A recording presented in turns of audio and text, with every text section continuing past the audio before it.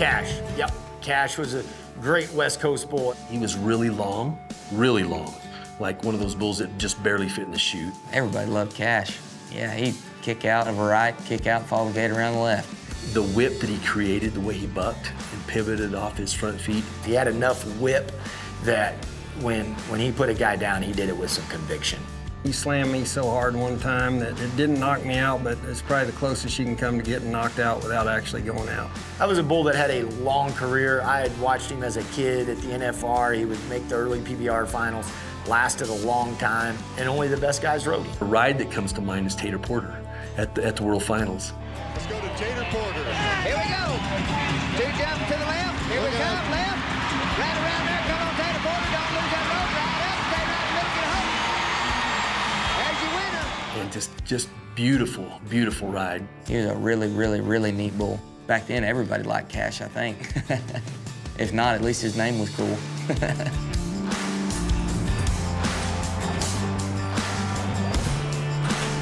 White Magic was Diamond G's bucking bull, and he was a great bull, bucking bull. He's just a little ball of muscles. He wasn't a big bull, but he had muscles everywhere. Double muscle, ribbed up, just good looking as they come. He kicked so hard that he was a little bit like Big Bucks, where he kicked so hard that his back might hit a rider between the shoulder blades. When he dropped so hard, it was so vertical, like his head disappeared. Like you didn't know where he was at. And all of a sudden, his rear would hit you in the back and just you know, catapult you. You know, where a lot of bulls just come out and spin, he actually he'd do some crazy, funky stuff. And White Magic pretty much threw me out of the arena in California. Justin McBride was one of the best guys going at the time. Justin McBride and White Magic trying to get his left foot. He put it back down. And he bucked him off pretty handily. If you screw up, it's gonna hurt. He was a champion, you know, and especially when you talk about those West Coast bulls.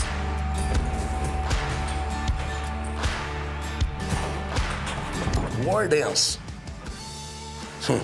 War Dance, he was something else. Smokeless War Dance, he was a great bucking bull. In the right hands, I think he's a world champion bucking bull.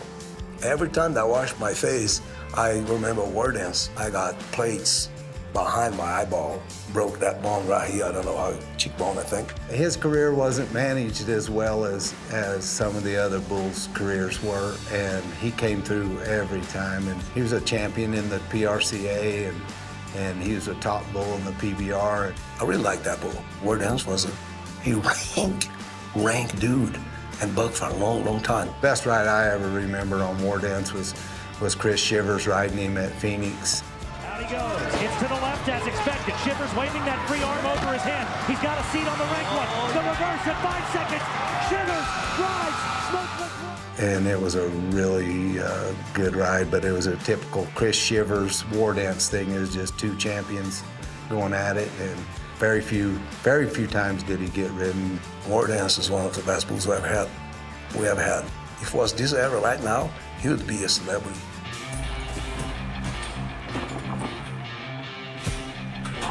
What a cool bull in Panhandle Slim. Goodness. I wish he was still around today. Panhandle Slim was little, and if you messed with him, man, he could get stupid in there and hurt a guy inside the chute. Fast, smart, either direction. And I don't even know if he liked himself. Like, he was just a little mean sucker. He went to the left, and I think I'd have got along really good with him. He was one of the rankest, and he wasn't ridden all that often. He was a world champion, and the length of time he went and the guys that he bucked off really is pretty special for a bull that weighed probably 1,200 pounds. Ty Murray at our World Finals in '99. For the rest of us, we didn't ride so well, but to be there in that moment and watch it was really great. World champion, round to the right. Come on, Ty Murray. Get after him, Puddin'. Come on. He'd run the length of you if he got the chance, so he was the whole package.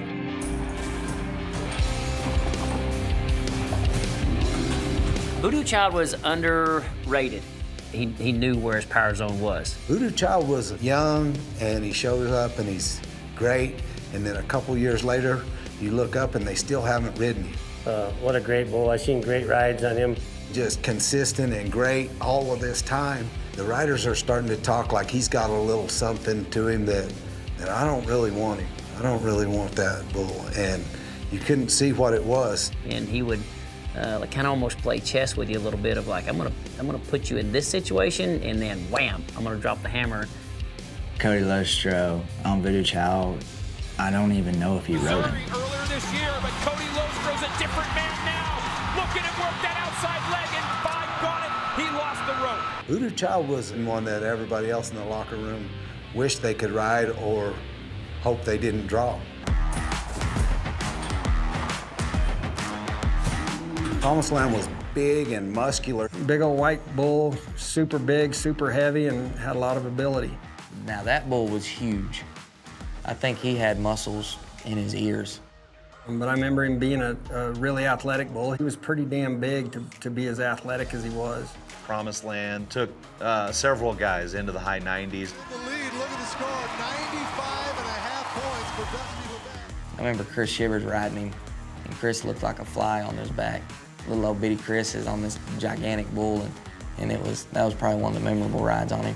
Jim Sharp had a lot of big scores. I remember a ride on Promised Land in Fort Worth, and it was just poetic. Jim Sharp on the Promised Land is going. It was incredible, and big score, big moment.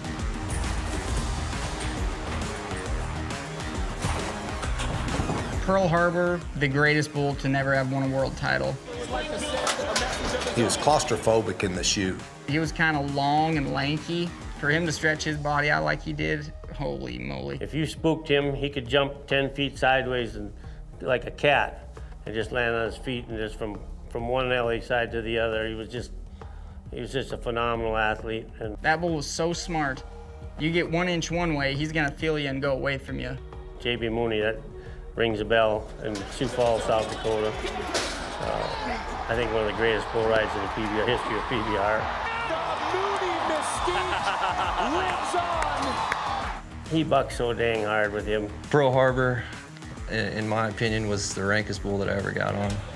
That's the only bull I've ever been on and made money on that I didn't make the 8 seconds on. You're right. Cooper Davis gets thrown down like a lawn dart. I never got him rode. He'd walk so high-headed and like he was proud of himself, and he should have been, because he was one of the baddest there has ever been.